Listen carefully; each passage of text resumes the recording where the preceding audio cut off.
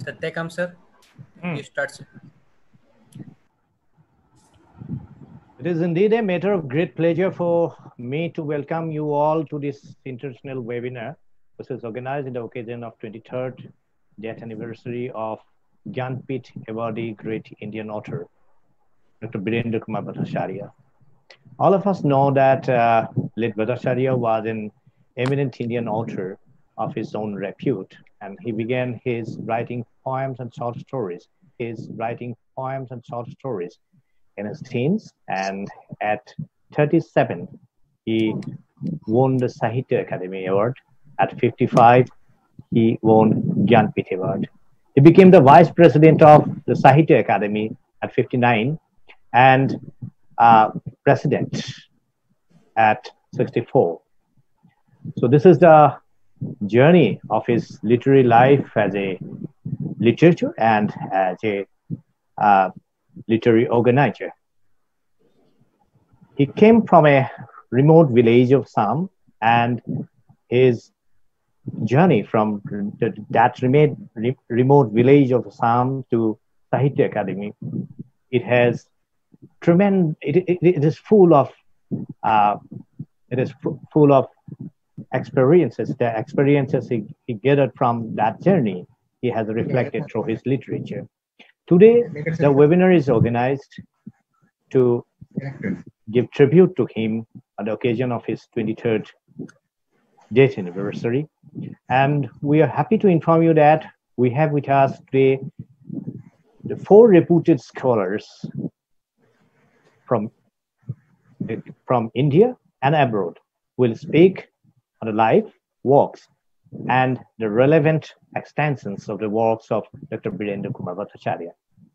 Let us start the webinar with a recorded speech of Madam Jnapith Bhattacharya, the spouse of late Dr. Birendra Kumar Bhattacharya, who has offered her speech in a recorded mode in a context of because of the COVID-19 pandemic. We collected her recorded speech, and now we are going to start the program with her speech. Please.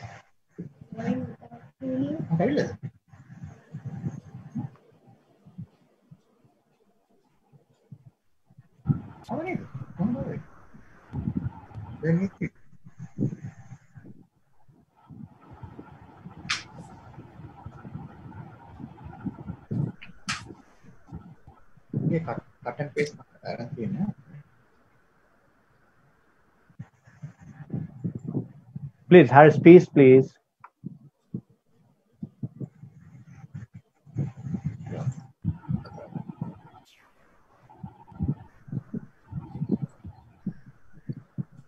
I welcome Professor Anura from Sri Lanka. He is just joining.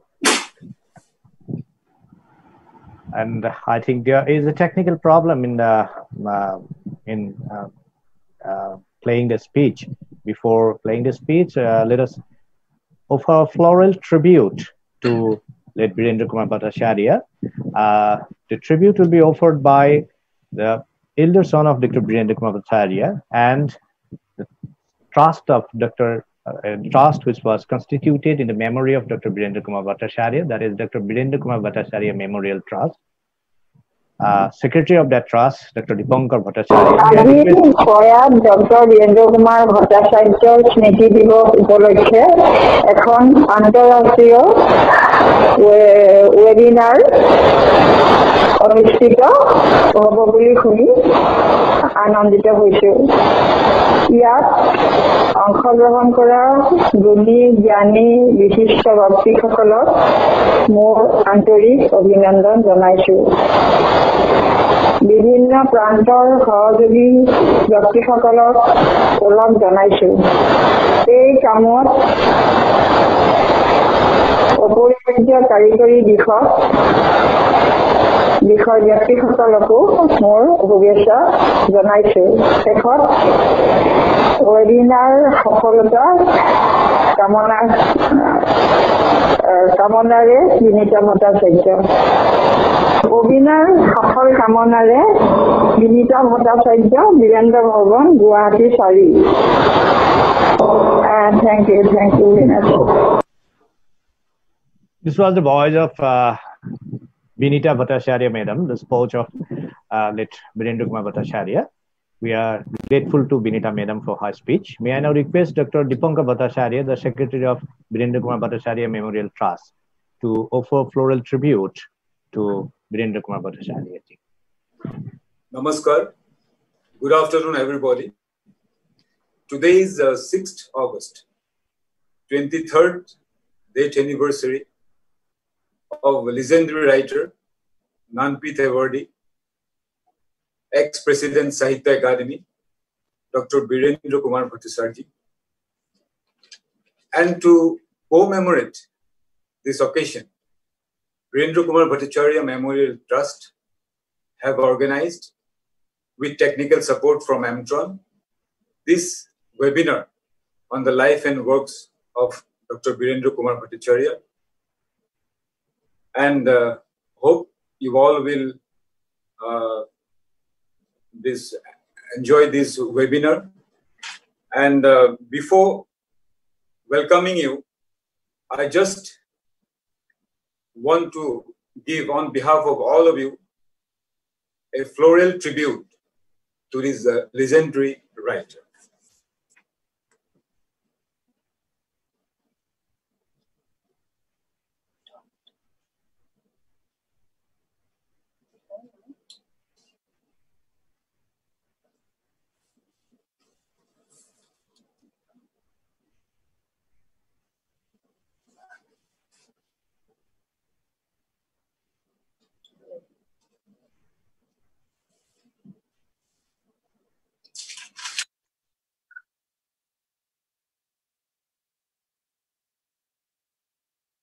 Respected Professor Organised, sir, who is a prolific writer, ex-president Sahitya Sabha, Assam Sahitya Sabha, and ex-MP. Respected Professor Amarjyoti Chaudhary, Vice Chancellor, Downtown University.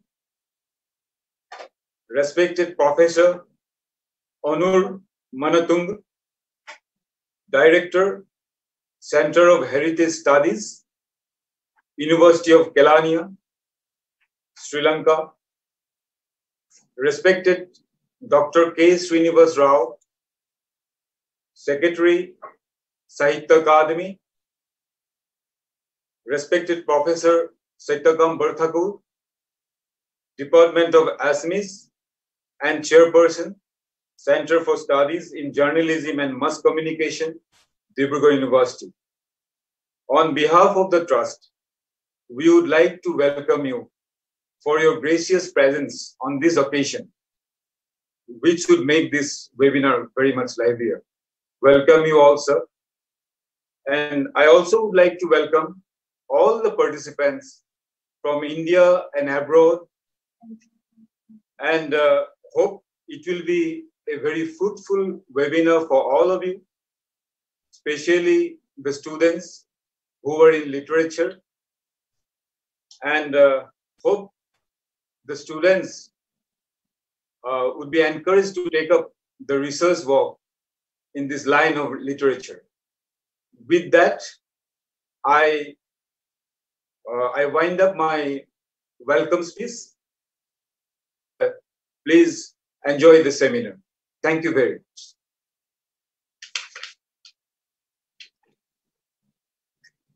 And hand over the microphone to Dr. Satyakam. Thank you, Dr. Bhattacharya, for offering floral tribute to Dr. Birendra Kumar Bhattacharya on behalf of all of us. And we are now going to the business session of this webinar.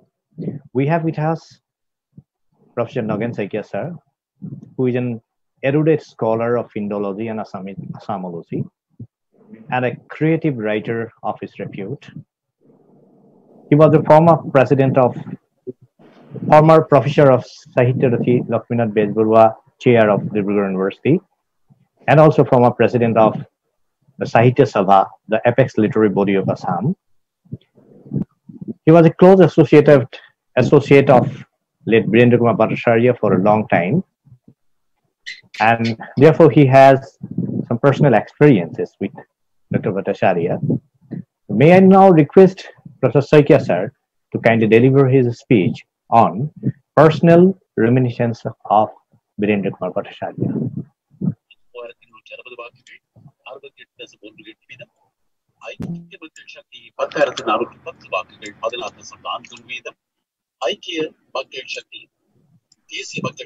Saikia sir, please. Can you hear me? Can you hear me? Yes, yes. Yeah, Can you hear me? yeah, you are audible. Yeah, she is the, Okay. yeah, she is the director of the SAC Cultural Center. Welcome, madam. Hi, welcome. Thank you so much for inviting. Professor Malatunga wanted me to join your meeting. That's a prestige. Welcome, madam. Yeah. Now, Professor Nagen Saikia sir will offer his speech. Please, Saikia sir.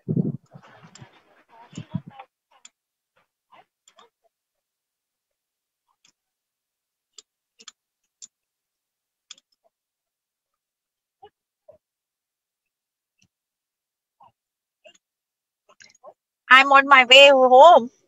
So I was having my face mask too. Saikia sir is not audible. It's not audible now? You are audible, but Professor Saikia is not She is audible. not audible. Oh, Sir, So you please are not audible. unmute. Please unmute the voice. No, sir. No, you are not audible, sir. Your voice is not coming, sir. May I request Mandira madam, who is associating Saikia sir, to kindly unmute the voice.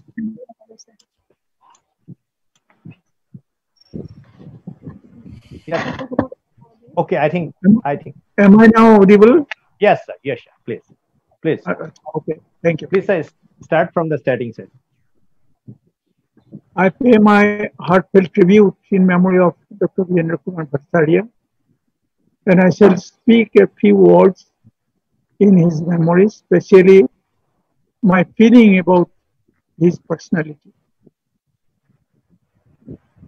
I heard the name of Birendra Kumar Bhattacharyya during my school days, when he became the editor of the Ramdhenu, the magazine, literary magazine, harbinger of modernity into Assamese literature.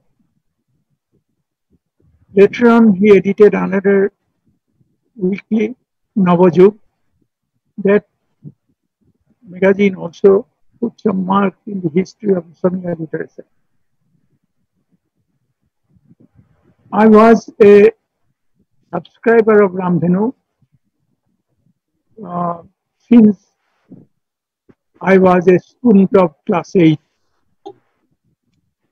And therefore, Birendra Kumar Bhattacharya's name and his writings became very much, known to me. But as a student of class 8 or 9, it was difficult for me to go through all those, serious articles.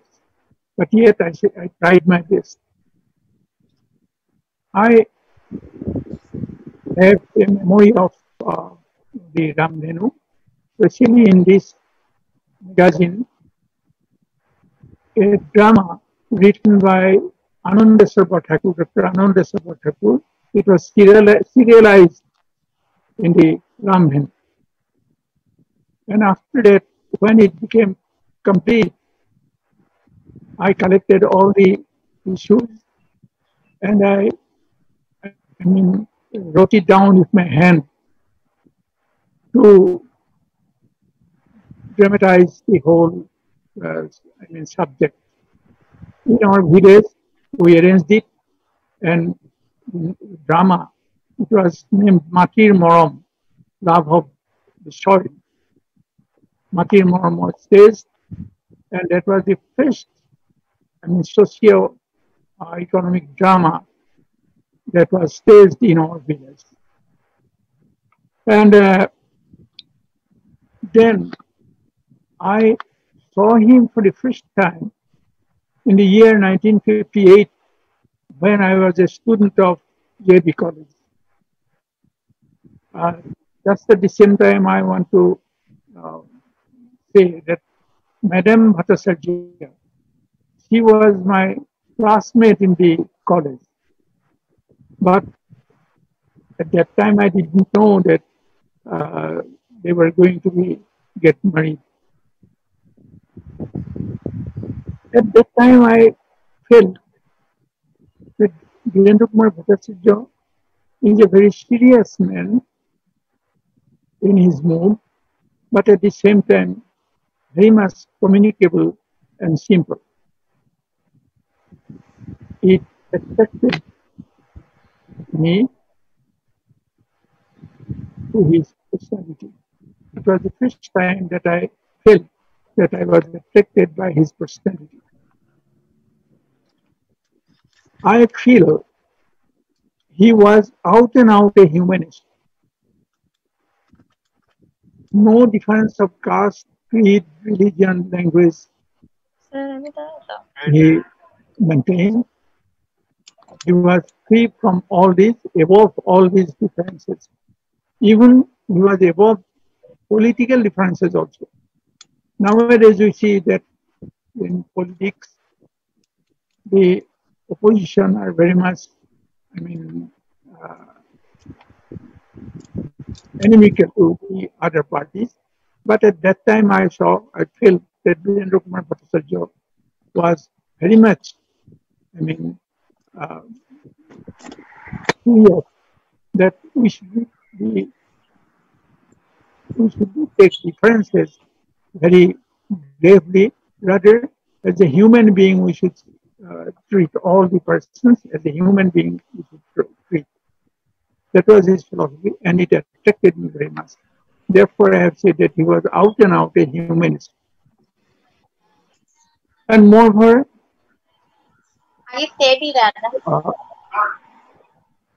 moreover, I have seen that he was very much committed to ideology. He was attached to Gandhism as well as Buddhism, if we can call it Buddhism. He was very much close to Gandhism and also the philosophy of Buddhism. And he graduated from the science stream. But Please, the participants may kindly mute the voice. Okay, sir. He went to Nagaland, to the place Ukrul, where he started his career as a school teacher. And at that time, his novel, Yarwingam, was written, which had won the prestigious Academy Award in 1961. Birendra Kumar Bhattacharyya, he later on, he mastered in Assamese literature, and he also did his PhD on humorous writings in Assamese literature. But what always attracted Birendra Kumar Bhattacharyya me was his simplicity. When he came to Dibrugarh, we had the opportunity to get him as our guest in our small hut.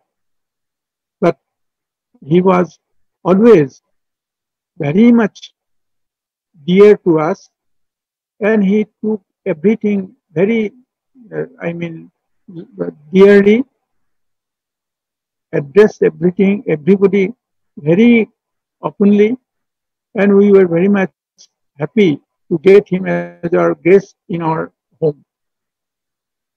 But what we talked, it is important to say that we didn't talk about our family matters. Birendra always talked about the socio-political and socio-economic matter, subjects, and he, spoke out his impression, his thoughts, his feelings about these issues. And I am very much uh, happy that I had the chance to talk with Birendra Kumar Bhattacharyya very much openly in our household.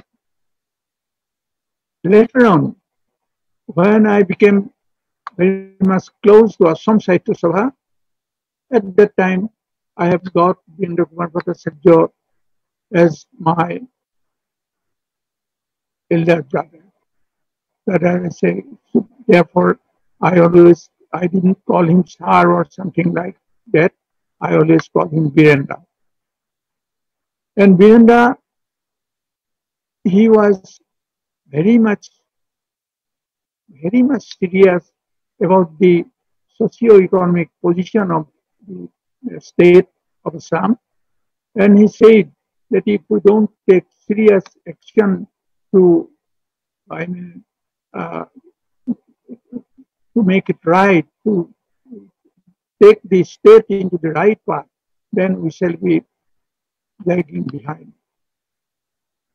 He later on he edited Navajug, which had also, uh,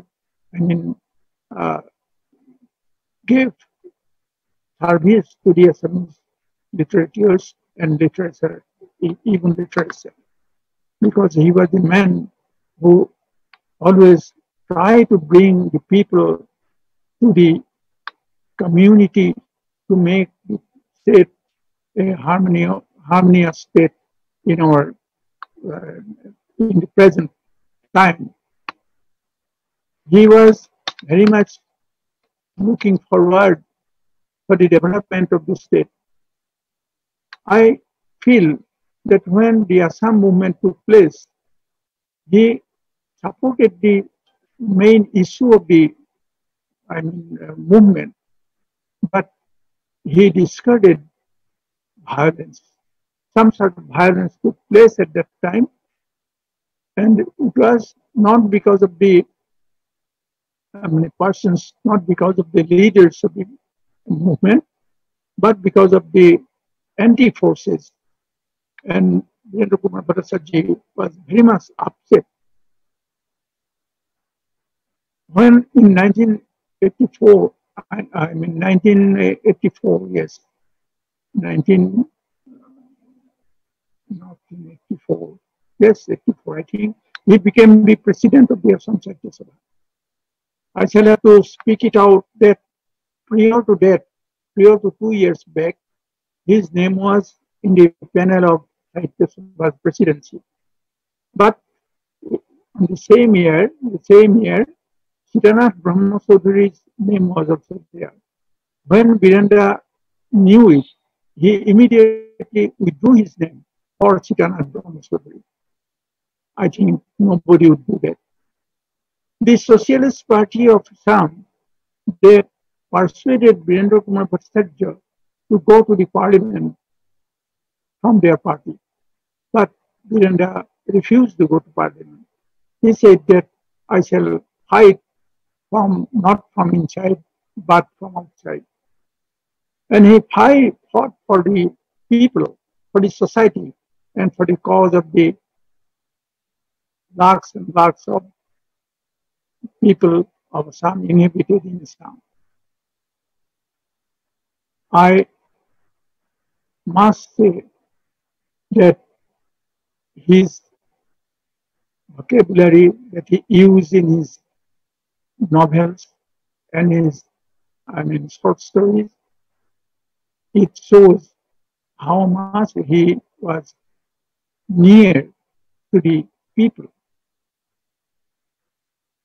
I should also say one more thing about his personality, that is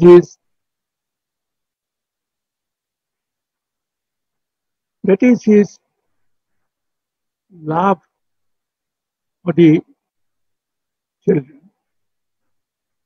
He had love for his children. In some meetings, when I was with him, I felt that when he saw a little girl or a little boy with a smiling face, his face also became very much lighted and enlightened. He said that he actually very much happy to see the happy faces, smiling faces of the children. So this man, he loved people, he loved irrespective of their caste, creed, religion, language, and even political differences. He loved all men. And therefore, I always say that he was out and out a humanist. When he became the vice president of Sahitya Academy, I congratulated Birendra. He said that, no, it is not a very high job that I am taking, but I shall have to do as I can do for the betterment of the organization. Later on, when his name was, proposed for the presidency, at that time I was in Delhi, and he said, should I contest? If I contest, should I go to people, should I go to the members to ask them for vote? I shall not go. I can't appeal, I can't request anybody to vote for me. But he was elected at that time. I was in Delhi at that time, and I was the president of the Assam Association Delhi. I immediately on the same night when the result was out, I organized a meeting in the Assam Bhavan, where Academy's secretary at that time, nowadays I sometimes forget the names or words, he came and we had a very heartfelt gathering in the Assam Bhavan at that night. Later on, prior to that, he was given the awarded the Jnapith Award. Somebody says that at that time the socialist party was in Assam, and therefore it was very much, somebody said in that way, criticized in that way, that it was very much easy to get an award. I fought against it. I wrote letters. I said that if somebody felt in that way, he had no idea about Birendra Kumar Bhattacharyya's personality. I must say that when he was the president of Sahitya Academy, at that time, a proposal came from the central government that the president of the academy would be nominated by the president of India, and his place will be just like a cabinet minister. Right? No, not cabinet minister, Rajik Mantri, state minister. I think Dalit Kala Academy and Sangeet Natak Academy, both the academies, general councils, they accepted it. But when the proposal was placed before the General Council, Birendra, who was the president of the academy at that time, he heard the speeches of the members of the General Council, and most of the members, they supported that, yes, that's a very good suggestion, that academy president should be nominated by the Rashtrapati, and he would be taken as a minister of state. That place he will get. But after hearing the, I mean, uh, comments and speeches of the members, Birendra said that in democracy, the majority's voice will have to be honored. I honor your voice. But at the same time, I feel that if it is made a government organization, just like a government organization, the autonomy that the academy is enjoying, there will be no place of enjoying, I mean, autonomy in the academy's life. Therefore, myself, I cannot accept this proposal, and I want to resign from the post of president of the academy. Having heard the mind of the president, all the members, they have said that, no, let us maintain the autonomy and let us write to the government that the academy desires to maintain its autonomy. Otherwise, it would have been just like a government department. I think it is one of the most important points that he raised and that he, I mean, proved to be, I mean, the right decision at the right time. Birendra Kumar Bhattacharyya, I knew him from other angles also. Once his novel Mrityunjay was critically analyzed by one person in a son, and he told me on that day he was with us in our home. He told me that I want to write something about it because the person who is writing this article, he couldn't feel my feeling, and therefore he has written some words that are not acceptable for me. Then I have said that on that day he was very much perturbed. I said that no, let him do that, but you shouldn't reply to these writings. He said, afterwards he said, you suggested very rightly, I should be clear. Whatever the people feel, let them speak out. And whatever I feel, I should speak out. Not in a way to fight against somebody, but in a way to make myself clear. So this man, he maintained the solidarity always, and I have seen that how he was very much serious and simple at the same time. During the time of Assam movement, he became the president of Assam Scientific Society, and I was his general secretary. He proposed that let us go and see the affected areas. In a car, Birendra, myself, and the secretary of Boro Sahitya Sabha of that time, we went to the north bank of Brahmaputra, and we have seen how even not only the houses, but also the trees were burnt down or half burnt. The betel nut trees were standing just like half burnt men.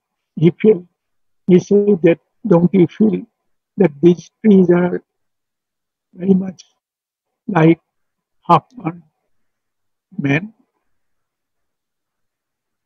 We went to the Boro areas also, and the other areas too, and we have seen how the violence would make men not only human beings but also non-human beings. In Birendra, he proposed one thing, that Sahitya Sabha should not depend on government, but it should have a, trust of its own.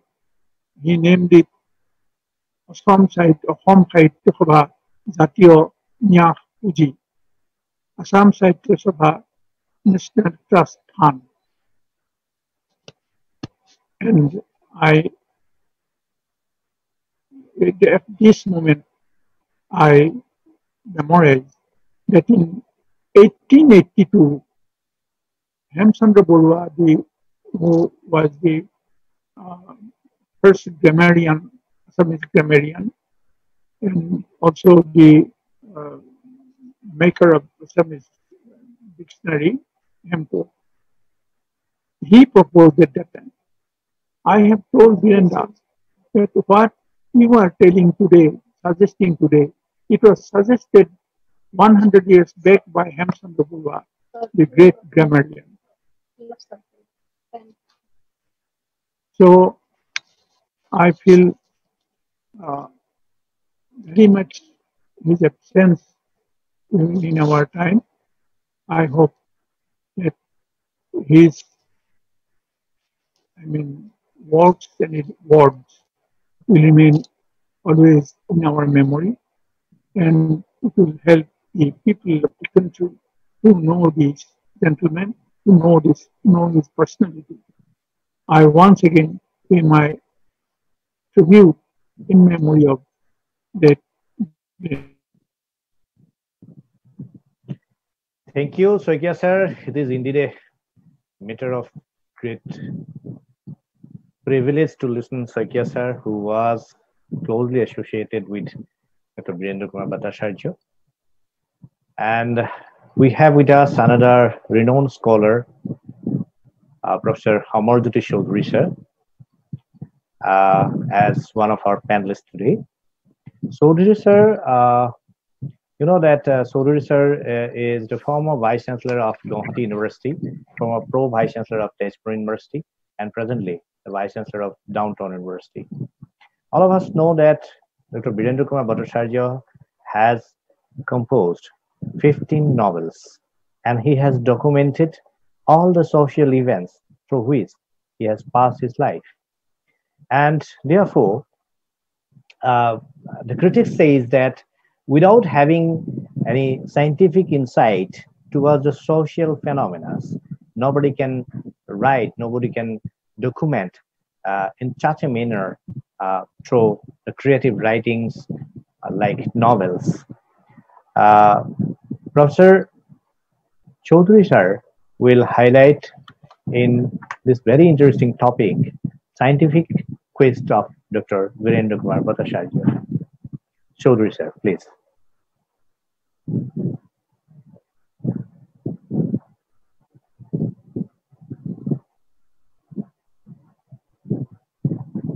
Professor Amarjyoti Chaudhary sir, he is also a renowned personality of the cultural life of Assam and the whole northeastern part. May I now request Professor Chaudhary sir to kindly deliver his speech. Chaudhary sir, you are not audible, sir. Chaudhary sir, you are not audible, sir. Yes. Yeah, please. Yeah, now audible, sir. Please. Yeah. I'm enormously honored to pay tribute to one of the icons of our time, Dr. Birendra Kumar Bhattacharyya. I had the fortune of staying in Italy for a couple of years in a place which was very close to Palazzo Vecchio, and near which we had all the creations of the different structures of Michelangelo and the paintings of Leonardo da Vinci. And there was so much, we could see there's so much of explosion of creativity during the Renaissance time. And I also had the fortune of listening to Dario Fo, the Nobel-winning playwright, who told us that it was because of the different ideas, variety of ideas that used to cross through the Silk Route, that the ideas of Renaissance slowly took its firm ground. it was because of this variety of ideas that led to the flowering of the creativity of Michelangelo and Leonardo da Vinci. If we carry on in the same line, we find that Dr. Birendra Kumar Bhattacharyya too was a truly Renaissance man, in the sense that he had the capacity to turn all the different ideas coming from different areas. We all know that C.P. Snow used to talk about the apartheid between arts, science and arts, that the ideas of arts do not cross over to science, and that of science do not cross over to arts. That was his complaint. But I could see in Dr. Birendra Kumar Bhattacharyya that it was there I found a person who had all the curiosities for different topics, different ideas. And he often used to say that problems in life do not come as arts or science. It comes as a combination of all. We need to penetrate into layers and layers inside these different topics. That was his approach. And we could see that he's a man of ideas, totally a man of ideas, pure ideas, which he wanted to translate into action. And he could also push ideas into other people, make them creative, make them think about it, and come out with their creativity. I still remember when I was in class, first 2 years of my schooling, my father gifted me with a poem called Morlakha, meaning my aim. And it spoke about a child who wants to be like Gandhiji or Jawaharlal Nehru, then Jai Prakash, Subhash Chandra Bose, all these. And I used to recite this poem very often.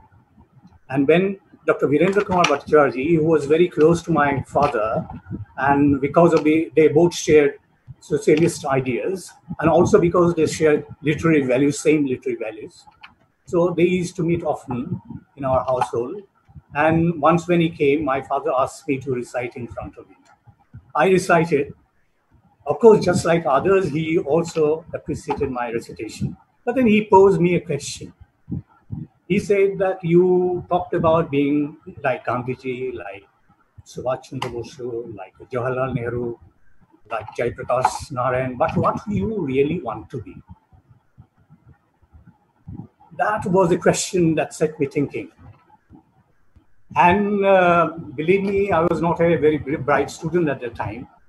But then this was such a question that it got so interpenetrated with my life that I had to think it over and over again and come to a certain conclusion. And I was told by many writers of Ramdenu and Navajug era that they were also simultaneously provoked into thinking like this. When I was in class, that was the first question posed to me. Then when I was in class 8, he had a very interesting question for me. He came to, and one of his days he came to meet my father, and he asked me again that, is there a similarity in the chemistry of life in plants and the life that we have?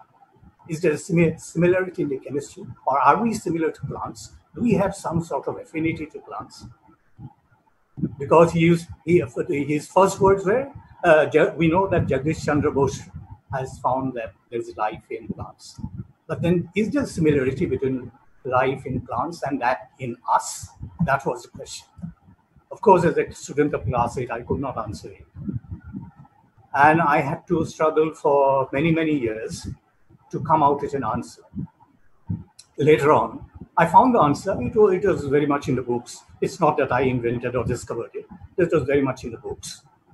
We know that in the thing that gives energy to plants is chlorophyll. And inside chlorophyll, there's a molecule called porphyrin. And this porphyrin has in its center a molecule of magnesium that gives its color, the green color is because of this magnesium molecule. Similarly, in our life also, we know that we are given energy by hemoglobin. And in the hemoglobin also there is porphyrin. And in the porphyrin, there is a molecule, this porphyrin molecule. Inside that, there is an atom of iron. That is the only difference between the chemistry of life in plants and that in human beings. So much of affinity. So when Sankardev used to sing the Jata Jiva Jangama Kita Patangama Aganaga Jogaterikaya, that was a kind of thing that that used to say, echo the same feeling that there was similarity between plants and our lives too. So when I could finally answer these to Dr. Birendra Kumar Bhattacharyya, that was around when I was in just entered into college. There was an enigmatic smile in his face. He was so happy. But through his face, I could understand. I thought that he would not quite understand the thing that I was trying to speak about. But then he could understand it. And in fact, it appeared to me that he knew it. So I asked him, you probably knew it, no? You asked me just to find out whether I knew it or not. That indeed was his attempt. He himself told that that indeed was the attempt, so as to provoke thinking in me, so as to provoke a kind of search, scientific search within me. So that was the thing. And then he told that in time I will ask you the third question. That was very interesting. And so when I was about to go to Delhi University for my master's in physics, the day before we had some of the friends of the family and some friends of my father used to have come to our house, and Dr. Birendra Bhattacharyya also came along with his wife. I still remember. And then he asked me, so now is the time for the third question. He asked me, this is there are two parts to this question. Are we really related in when we speak about the humankind, that we are all related, that we are Vasudhaiva Kutumbakam, that we are a family, humankind is a family? Is it really true also from the scientific perspective? And the second question related to this was, is diversity a scientific platform? Is it a scientific platform for creativity? The first part of it is when I started to mine for it, to find out the answer for the first part. It was not very difficult. We found that, of course, all life forms have come from some distant galaxy, some distant stars, and our molecules are all together. That's why the molecules that constitute my body and your body are all together, and that way we are all same. So there is a kind of really, the humankind is related, if you want to say. The second part of the question was relatively tough. So is diversity? Similarly, in science, really, we talk about what is known as symmetry. Symmetry means everything is more or less same. And that is what we mean in science. So initially, for that, to find out that answer, I had to go back to the starting of our universe. Initially, there was only quantum vibrations, they say. Nothing else was there. Not even time or place, nothing was there. Everything was concentrated at a point. And then suddenly there was a big bang, and initial moments, there was symmetry everywhere. Everywhere, all sides, it looked similar. But then the nature had a different idea. Suddenly the symmetry was broken, and that's why from energy, particles were created, then from particles we had matter, then matter, from matter we had big planets and stars, and then the life forms came.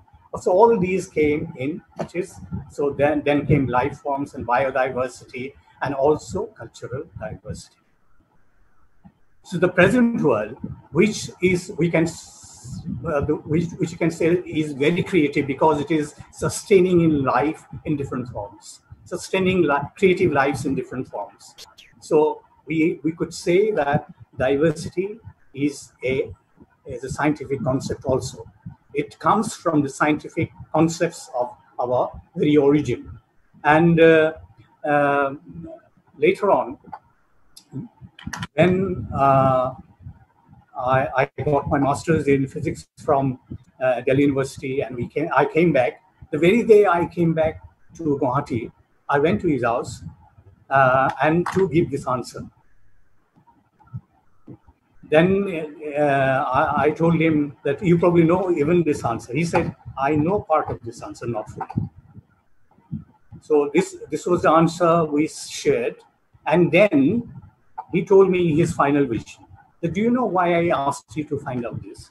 I said, no, I have no idea.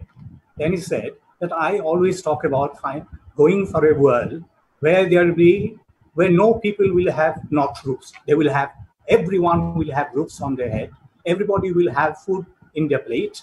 Everybody will have clean water. Everybody will have provisions for education and health. This is my vision.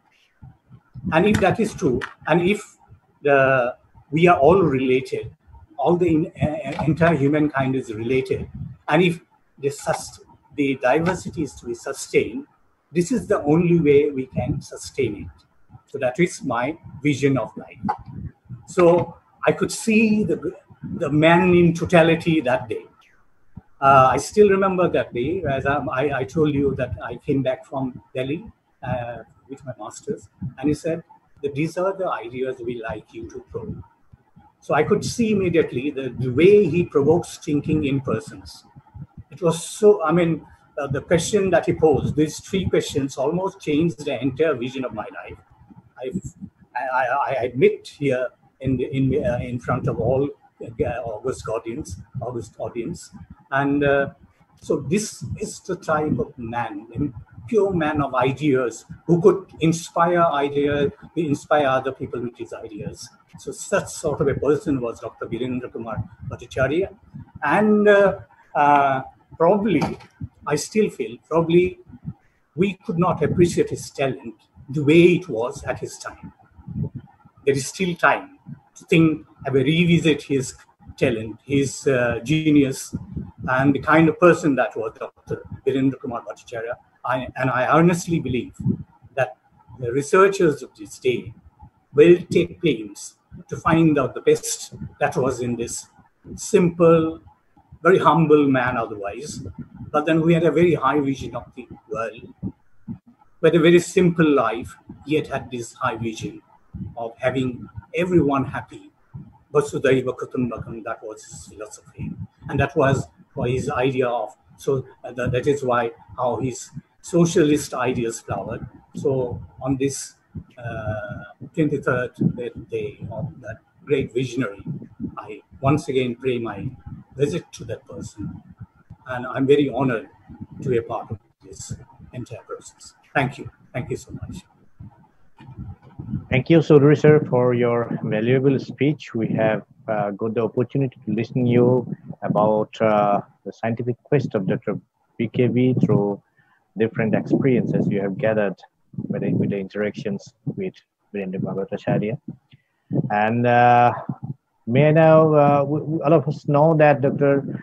Bhattacharyya has served the highest academy of literature of the nation, Sahitya Academy, as its vice president and president. So we have with us Dr. K. Srinivasa Rao, the secretary of Sahitya Academy. And we are really grateful to Dr. Rao for participating in this webinar as one of our panelists. Dr. Rao is a very dynamic leader of Sahitya Academy, under whose leadership Sahitya Academy has got different momentum. So we are really grateful to Dr. Rao, and may I now request Dr. Rao to speak a few words on Sahitya Academy and Dr. Birendra Kumar Bhattacharyya. Yeah, thank you, Professor Satyakam. Respected Professor Nagin Saikia ji, and friends. After this two great scholars' speeches, I am a little bit hesitant, particularly this Nagin Saikiaji's personal anecdotes and very scholarly lecture by Professor Amarjyoti Chaudhary ji. I am a little bit hesitant to speak on this occasion, but still, before going any further, first let me pay my respects to Professor Birendra Kumar Bhattacharyya ji on the occasion of this 23rd death anniversary. And also, today I came to know that Professor Amaresh Dattaji, renowned scholar and a former chief editor of Encyclopedia of Indian Literature, and again he is from Dibrugarh, who is 102 years old, he passed away in the morning. So my respects on this occasion. I hope all of you are fine and your near and dear ones are safe and healthy. And as we all know, health is a wealth is one cliched and proverbial expression cannot be cliched and understand more now than at any other moment. Again, before going further, I would like to thank Dr. Birendra Kumar Bhattacharya Memorial Trust for giving me this opportunity to talk to you on this occasion of his 23rd death anniversary. Dr. Birendra Kumar Bhattacharya was the president of Sahitya Academy from 1988 to 1992. But all my personal interactions with him and learning from him happened only from 1994. You will be surprised to know about this. He was president up to 1992, but my interactions and personally associating with him from 1994 onwards, when I moved from Bombay to Delhi in 1993. I was assisting him personally many a times whenever he is in Delhi in connection with Jnapith selection committee meetings, and also on the way to Kurukshetra University, where he was Ram Manohar Lohia chair. First time I saw him was in March 1988. He was chairing a selection committee when I appeared for an interview to a small position in Academy's Mumbai regional office. At that time, he was a president, and he has taken my interview at that time. And I applied for a small position in the Academy. And today I'm feeling proud that such a great personality has interviewed me at that time. So my association, I can claim the day one, my entry in the Academy, not from 1994, though I met and used to. And he was a towering literary personality, a gigantic figure in the worlds of letters, plays, and socialism. Yet he was a very kind and passionate person. And he never exhibited any distinction of human beings based on the hierarchy or caste or color or gender or nationality. He was not only a writer, poet, and a fine human being. He was also a very good administrator. His stints at various institutions, including the presidentship at Sahitya Academy, are testimony to this fact. And during his stint as the president of Sahitya Academy, he commanded respect of all, not in the dictatorial style, but out of sheer accomplishment and stature as a writer and scholar, and his loving and down-to-earth approach to human beings and issues at hand. It was during his stint that Sahitya Academy's programs got an enormous boost, visibility, and attention that they deserved. If his revamp of Samvatsar lecture series, that is very prestigious series we have, by streamlining the choice of topics and speakers, showed his acumen and scholarship, then his introduction of Men and Books platform, nowadays it is known as a People and Books, is the testimony to his ability to think out of box, even within the government setup. This is Dr. Birendra Kumar Bhattacharya's presidentship. During that time, we introduced these People and Books, in which Dr. Karan Singh, many great personalities have taken part.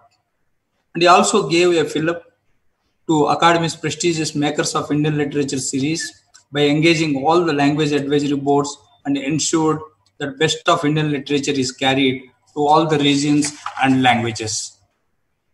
As a person, Bhattacharya was a simple person, simple living, high thinking was his characteristic traits, and Bhattacharya was a thoughtful person. Simple living, I would like to quote one example here. He used to travel by state transport bus from Delhi to Kurukshetra. Many a times I accompanied him with Madam Mrs. Bhattacharya in auto rickshaw from his guest house to bus stand. This is his simplicity. It is these traits that attracted me to him, even though I was acutely aware of the fact that Birendra Kumar Bhattacharya was a multifarious personality. Whatever I learned from Dr. Bhattacharya at that time has been etched in my brain and soul and has stood with me in good and testing times till now. I am sure this will remain with me till I breath last. This is one reason why immediately I said yes to my friend Professor Satyakamji when he contacted me to take part in today's program, though I am not an authority on Dr. Bhattacharya. Dr. Birendra Kumar Bhattacharya was a great poet, short story writer, dramatist, novelist, biographer, translator, lyricist, critic, teacher, and a good journalist, which we all know. At times, some people hasten to categorize him as a socialist thinker or scholar without realizing here was the personality who defied all categorization. Without doubt, socialist philosophies attracted him and influenced him immensely, but that very attraction and influence made him to grow beyond these philosophies. All literature is nothing capturing, reflecting, and storing reality, physical or outward, and inner or psychological. All human activity is nothing but sharing of stories at one level, especially literature, whether the genre is a poetry or novel or short story or a criticism or playwriting. Dr. Birendra Kumar Bhattacharya was a storyteller par excellence, first and foremost. Till his last moment, he remained a great storyteller. It is this ability that helped him to cross the human-made barriers so easily, while many intellectual giants struggled even at much lesser level. For this, I would like to recall Dr. Prabhakar Machwe's understanding and depiction. Dr. Prabhakar Machwe, in his essay entitled The Ever-Smiling Cascade from Kamrup, has said about Dr. Birendra Kumar Bhattacharya. I quote, "Yet he never loses his grip on the reader's credibility. Herein lies the excellence of Dr. Birendra Kumar as a storyteller and a novelist who will be remembered for long and not just read and forgotten." Unquote. Some even described his stories were idealistic in nature and goal-forgetting. All his stories are taken from and deal with everyday happenings in life. He had a vast mind capable of grand imageries, and so idealism was never beyond his reach. But he was a humanist and existentialist in thought and conviction. That is the sole reason why he put human beings at the heart or center of all his works. The freedom struggle of India, Assam's contribution towards the independence, exploitation of the Indians by the ruling British, the socio-economic condition of the rural communities of India in general, and Northeast especially, the real picture of the tea gardens of Assam, the travails of ordinary daily wage laborers, straining relationships, all these and all other everyday occurrences of ordinary people have been captured and portrayed in his verse, and high imaginative flavor of the novelist was just an aid and nothing more. He wrote 24 novels, and I am not going to not even mention all the names. I am just going to mention two of his greatest works to drive home my point, and as briefly as possible. Yaruyangam is the depiction of the Naga society, their customs and traditions, beliefs and superstitions, and it is a story of Naga people and their lives and not some imagination. And Mrityunjaya, as Nagan Saikya has mentioned, is the capturing of sacrifices and thought processes of ordinary Assamese people in the period leading up to Indian independence, even while highlighting the conflict of those people at the fulfillment of their actions. And this novel depicts a clear picture of the struggle and commitments of Assamese people in 1942 against British rule. And Sahitya Academy has got translated this Mrityunjay into many Ariyungam into many Indian languages, including my own mother tongue Telugu. And he was also a great playwright and translator. As a dramatist and as a translator, Bhattacharya's contribution towards the field of Assamese literature insignificant. And he was also an excellent traveler, writer, and a biographer of high quality. And Bhattacharya's biographical books upon Sri Aurobindo, Vidyasagar, etc. were very significant. Moreover, he wrote more than 2,000 articles regarding literature, culture, politics, religion, and some contemporary issues very poignantly, and those were scattered in various newspapers and magazines. And today, more than ever before, the world needs multifaceted personalities like Dr. Birendra Kumar Bhattacharya for his scholarship, but also for his love and humanism. These are the times when the world is fast losing its human side, and a dose of Dr. Birendra Kumar Bhattacharya would do more than a mere help. So, my sincere thought at this moment is Dr. Birendra Kumar Bhattacharya's works get translated in more languages around the world. And about Sahitya Academy's his association, particularly presidentship, and how he has maintained the autonomy, Dr. Nagin Saikia sir has already touched upon, and I should not touch those areas sitting in this seat. So once again, I'm thankful to every one of you, particularly Deepankarji and Professor Satyakamji. Thank you all. Thank you, Dr. Rao. Dr. Rao has highlighted not only the contributions of Dr. Birendra Kumar Bhattacharya towards Sahitya Academy, but also he has highlighted on the works of Dr. Birendra Kumar Bhattacharya. He has critically analyzed and expressed his views on the works of Birendra Kumar Bhattacharya. We are really thankful to Dr. Rao for his eruditive speech. And may I now request another participant of our today's webinar, who is from Sri Lanka.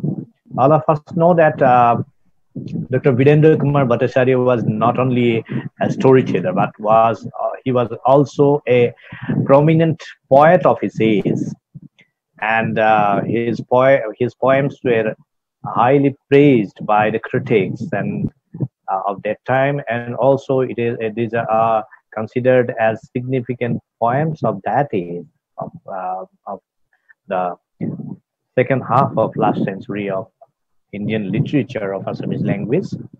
And now our invited speaker from Sri Lanka, who is Professor Onura Manatunga. He is a senior professor in the Department of Archaeology, Faculty of Social Sciences, University of Kelaniya. He is a prominent scholar of his own repute. His research interest is on archaeological theory, history of archaeology, locational archaeology, collapse of civilization, and South Asia. He has 9 books on his credit, and he has also edited 18 very important volumes. He has contributed several numbers of research papers and research-based articles to several national and international journals. Professor Manatunga will highlight on some allied areas related to the works of Dr. Birendra Kumar Bhattacharya. Professor Manatunga will deliver the special speech of today's webinar that will be on importance of preservation of poetic heritage. Professor Manatunga, please.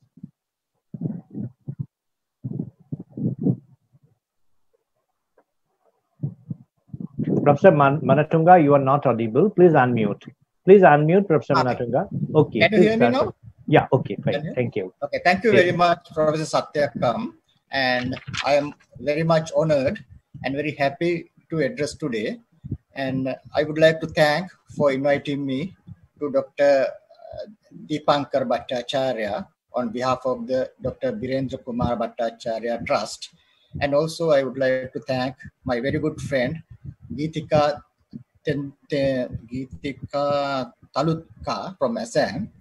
She is a photojournalist. I think she connected me with the Bhattacharya Trust, and I would like to thank her also. And today I would like to give a little bit on some personal things also, because I have some kind of relationship with Assam. I have Assamese friends since 1986. Professor Dilip Mehdi is a very good friend of mine. We were together at the Deccan College, Pune at that time. And also one of the Assamese lady, Dr. Geetanjali Goswami, she is now in Sri Lanka. She's a very good friend of mine. And Himansu Hiramai Das Gogli, she's also a good friend of mine. And once I visited Assam, Guwahati, I think in 2017 or 2018, for the South Asian Archaeology Conference, on the invitation of the Directorate of Archaeology. And I would like to thank Dr. D.P. Rekha Kohli and Chabina Hasin, and also Professor Mini Bhattacharya for this invitation. And also I addressed at Cotton University once. For that, I have been invited by Majul Hasarika, is a prehistorian. And at that time, I have been invited by the Jain Association of Guwahati. So I'm very happy to be in Guwahati for a few days. And therefore, I have lots of friends in Assam now. And in fact, thereafter, I organized an international conference in Sri Lanka on Assamese culture. I think this is the first that type of conference in Sri Lanka on Assam. I don't know whether there was that type of conferences in elsewhere in the world, maybe in the Western countries, but this may be the first time in Sri Lanka, or possibly, and also most probably in some other South Asian countries also. And I'm very happy because at that time we came to know that the tea plantation of Sri Lanka was brought from Assam to Sri Lanka. Because tea is one of the major export item of Sri Lanka, and it's a part of our culture. And you know about Ceylon tea. Sri Lanka is Ceylon at that time, so still we call it Ceylon tea. And therefore, we owe to Assam in some extent. Not only that, and I have seen some similarities between Assam and Sri Lanka. It's very greenery, both countries. And also people are also very much similar and very friendly. So Assam, I can say, is some kind of my second home. It's like that. Okay, now I would like to say why I am talking on poetry today. Poetry is also in some extent associated with me, because I'm an archaeologist, but at the same time I write poems also, and I have already published 4 anthologies of poems, and still writing some more poems. A few of them have been translated into English and published at the Amaravati Film Festival in Vijayawada. And I think I have seen lots of Assamese poem also there in that volume. For that also, I would like to thank one of my Assamese friend, Dr. Geetanjali Goswami. She introduced me to this Amaravati Film Festival. So today I am going to talk on poems, therefore, because I don't write novels or short stories or some other writings, but little bit I have some associated poems. Therefore, I would like to talk on how to preserve poems and what is the importance of preserving poems. And I think it's very much related to Dr. Bhattacharya also, Birendra Kumar Bhattacharya. I just went through his website, his trust website, and there I have seen he has written lots of poems and lots of songs. So therefore, talking about poems is also related to him, and it's a tribute to him. I'm really honored to do some kind of this much little thing, even this much little thing, in honor of a great personality like B.K. Bhattacharya. So you all know what's the importance of poems, so I don't want to say what's the importance of poems, but I would like to draw your attention into protecting of poems. To protect poems, what we have to do, because at this time poems has not have that much attraction as it was 20 or 30 years before. At that time, everybody recite poems and also read poems, and there were lots of poetries are being published. But now it is diminished in due to the popularity of music and so on, and also people are not reading that much nowadays. And whatever the reasons, poems are not that much popular as it was in 2 or 3 decades before. But poems are very important, not only as the form of art, but also a means of history or a part of the heritage. We know that poem is not only an artistic work, but it has a lots of other things can be gained through analyzing poems. We can study history, we can study culture, we can study environment, and everything through poems. And poems are actually truth. They are not only compiled or not only a creative work. This creation is also given the truth image of people. So therefore, as an archaeologist, I am very much interested on ancient poems. And do you know, I'll take, I'm not taking your time that much, and you know about the importance of poem and what we do to preserve them. For that, I think we have to do one thing, is that we have to open up exclusive libraries for poems, because that kind of libraries are in the Western world. If you go to England, you can see the National Poetry Library in London. That is very famous there in London and throughout England. And this library has more than 30,000 books on poetry. And there are a lot, and the building itself is considered as one of the best library buildings in the world, and also one of the best 100 buildings of the modern period. So it means they have given a big recognition for poetry, and this poetry center is very active center. So there are poetries from 1912 up to present. They preserve there, and people go there and recite them, read them, and there are some workshops are being conducted there for children, for elders, and for the poets, and everybody, common people are coming there. So this kind of poetry library, I think we should have established in our countries and our regions also. And there is the same type of poetry library in Scotland. That's also a very famous one.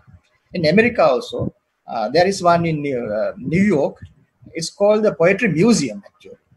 It's like library, but they call it a museum because they wanted to preserve poems. Therefore, they are having this poetry museum there, and some poetry foundations are there. And those foundations are also like museums and also libraries. And we also need this kind of library. As far as I know, I mean, 2 or 3 years before, some academics from Delhi, they attempted to establish a national poetry library in India, but I don't know what's the present situation of it. If it is there, it's very good.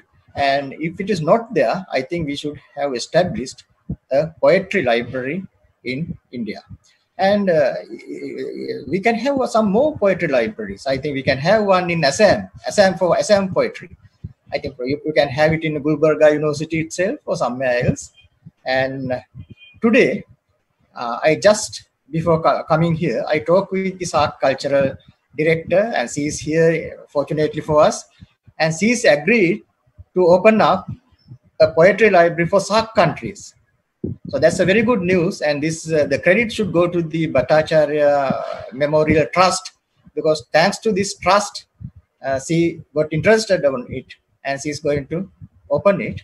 And we just approached the Director General of SAC in Kathmandu, and he is also very happy about that, and he asked us to send the proposal through this lady director of the SAC Cultural Center, one of my good friends, Professor Prishanthi Narangoda. So we can have keep contacts with her for follow up this work, and that is one of the very good things we can do in future for all of us. Then we can join, we can come there, we can collect our poems into one place, and we can have some workshops, and we can have conferences on poetry, and that will be a very good poetry gathering in near future. So I think Professor Prashanthi will talk after me a little bit and say what's her plan on that, and what we are going to preserve there, and what we are going to do in this kind of poetry libraries.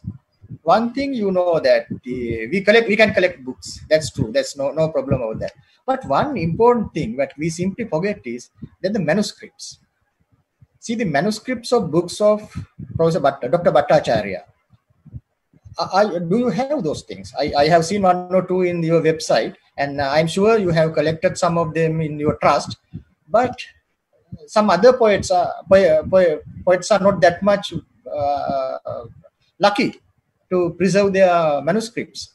I think we have to collect manuscripts. Manuscripts are very important. The original copies, they are written in their own handwriting.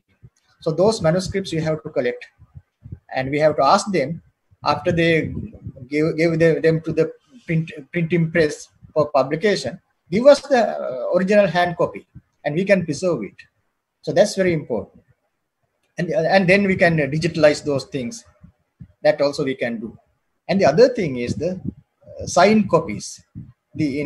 As a book collector, we know that the importance of the signed copies are very higher than the other copies. Therefore, we would like to collect the signed copies of the authors. So that's also very important when we are talking about the poem libraries. And then we have to collect folk songs and folk poems and that kind of things. They are coming down from oral tradition, from generation to generation. So that type of poems also we can collect. For that, we can do a survey everywhere. We can use some undergraduates or some other people, and it's not that much difficult thing to collect. But the problem is, if we don't collect those things now, they will be vanished within few years. And already lot of poems are being obliterated and also vanished. So therefore, we have to take a step and collect some poems from rural areas and gather them. So those are the old poems. And then what we are doing for the poems that we are writing now, most of us write poems in the Facebook and some other electronic medias. Those are called digitally born poems. But these digitally born poems has to be preserved. There are some softwares to preserve those poems, but they are a little bit costly. But what we can do is, wherever we write a poem in electronic media, we can send them into one of the central place, something like that SAC Poetry Library or somewhere else in future, and then we can gather those poems. So those things I think we can do in future to preserve poems. And so there are a lot of other things to say, but I would like to talk to only one thing about that. See, that we know about Assam, we have heard about Assam, we love Assam, but we don't know about Assam in general. Why? None of the Assamese books have been published in Sri Lanka in Sinhalese language. So what we can do is, we can translate some of the books. First, we can select one of the Dr. B.K. Bhattacharya's short story or something like that. And if you so kindly give us the English translation, we can do it, put it into Sinhala. We can do it. And I think we should do that. Then only we can understand each other. We have hundreds of English writers' books. We have hundreds of even Hindi and Bengali writers' books, but not Assamese writers. But we know that they have also had a great literary tradition. So for that, to develop that and preserve that, please help us to get them translate into my own language. Then your Dr. B.K. Bhattacharya and also Professor Attakam and all the other writers will be known to our people. So that's the best way. Rabindranath Tagore is known by everybody. It's thanks to his publications in our own language. They have been published in our language from the 1920s. So everybody knows about Gora and other thing and this thing, and because those science in my own native language. So let's do that. We'll join. I think the Sakis, they are with us. The big lady is with us here, a responsible lady, and we put all this idea to her, and then she will try to operate some of them and to do some work. And that's all that I have to say. Thank you very much. And thank you, Dr. Deepanka Bhattacharya, for allowing me to speak. And I would like, if you so kindly allow Professor Mrs. Prasanthi Narangoda to express her views. It's up to you. Thank you very much.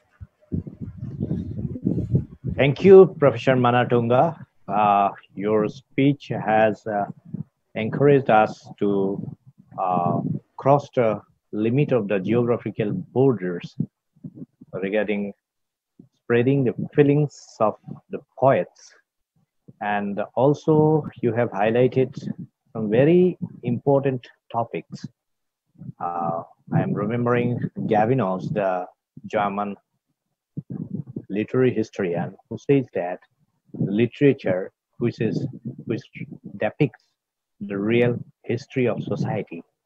And you are telling that regarding preservation of the history, we'll have to preserve the poetry. This is very important.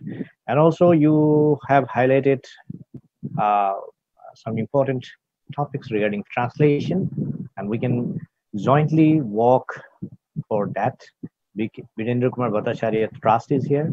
Also Professor Nagen Sekia sir is here.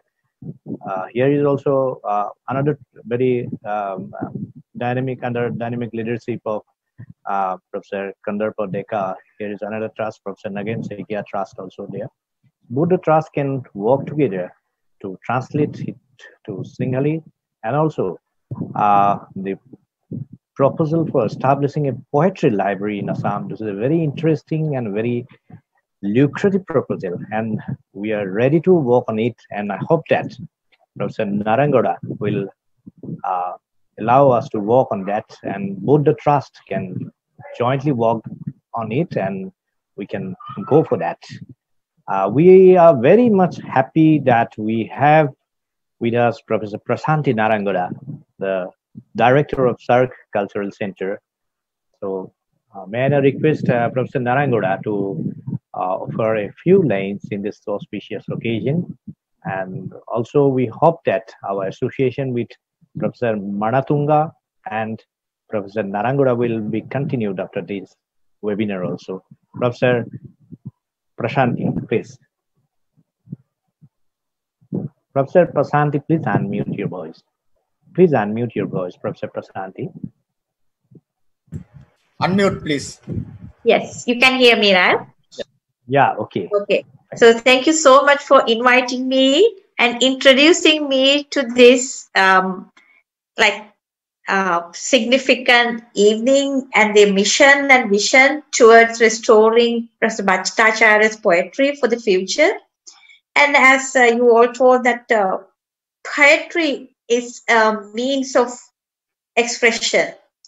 I think that is the most important, very significantly, the medium of expression of people unanimously comes from everybody's heart and mind and soul, and it gives us all the happiness and grievances that the world has uttered at times. So therefore, restoring that kind of expressions, their feelings, culture does an immense kind of assistance to cope up with people's situations at times, from time to time. And it's very much a dynamic language in the world. Therefore, as Professor Manatunga uttered very correctly, we need to preserve them for the future generation, because that is the history that belongs to our society, that belongs to our culture. And SAC Cultural Center is there to restore, promote, and to implement events and programs to restore these cultural elements to the generations ahead. And being the director, being proposed by Professor Manatunga, and being required by the SAC Cultural Center, we love to provide all the facilities to establish the SAC Poetry Library in the massive building complex we are proposing, and we are under construction now. It will be ready within another 1 or 2 years for the SAC region as the cultural hub. So we are planning to establish that cultural hub. Within that, SAC Poetry Library will be one of it. So I will do the best that I can do to implement and establish a SAC cultural, through the SAC Cultural Center, a poetry library that includes Ms. Bhattacharya's poetry as well, and world-recognized poet work in there. Thank you so much for giving me this opportunity, and I hope we can all work together to restore these cultural value, cultural elements, which has an immense value to our society. Thank you very much, and have a good evening to you all. Thank you, Professor Prasanthi. You're welcome. I believe that today's webinar was very fruitful for us because we got the opportunity to listen